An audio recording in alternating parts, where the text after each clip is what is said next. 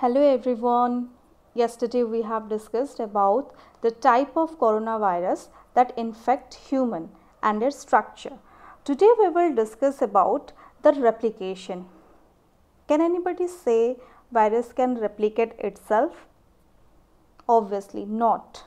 It needs a host, it needs a body to replicate. So in this video we will discuss about the replication. So let's begin.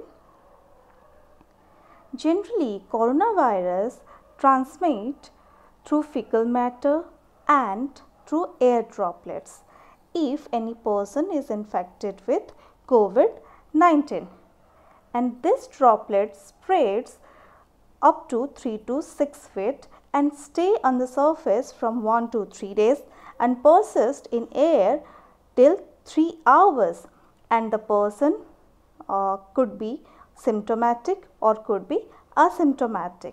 Generally, this coronavirus loves to attack the lungs, especially the alveoli. So here is the enlarged view of the alveoli. Here is the good one, healthy one alveoli, and this side is the injured one. So our alveoli generally made up of two types of pneumocyte, type 1 and type 2. What is the work of this pneumocyte? So here we go. Type 1 helps in gas exchange. Type 2 produce surfactant. What is the use of this surfactant? It decreases the surface tension so that our alveoli can be maintained healthy. Okay.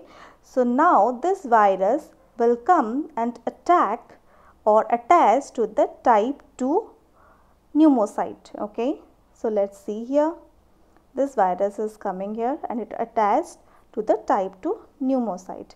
Here I am showing how this virus is replicating. So here is the enlarged view. Okay, so let's begin.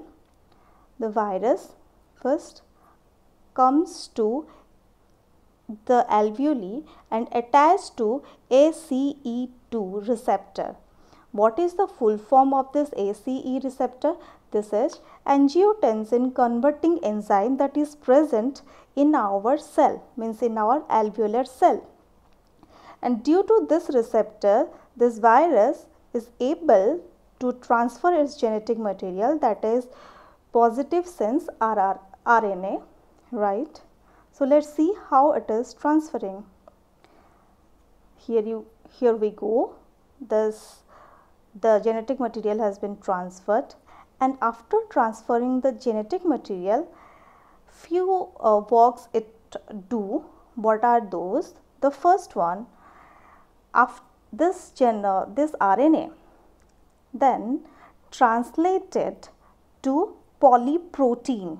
Okay, and this polyprotein, by the help of proteinase, it produces the viral protein.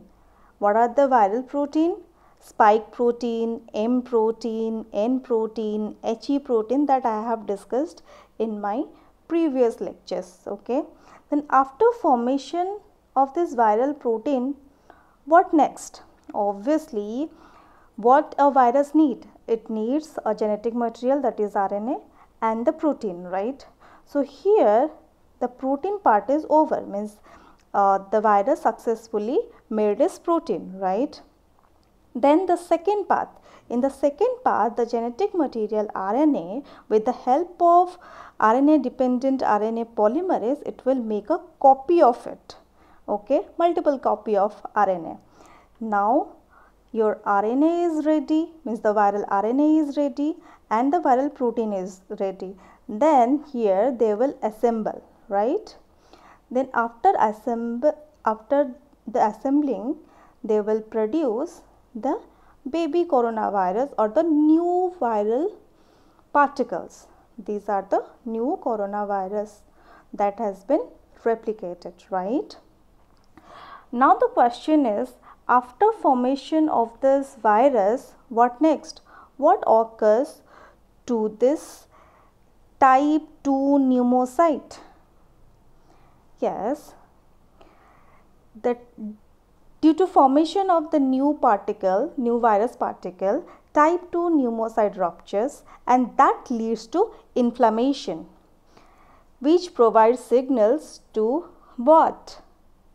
If you want to know after that how a virus is infecting us and how our body is responding to them, please wait for the next video. Stay tuned, and if you like my video, please subscribe my channel, that is Instant Microbiology and Biotechnology, and gives me a thumbs up. You can follow me in my Instagram microbiology_Dr. Swati. Thank you so much.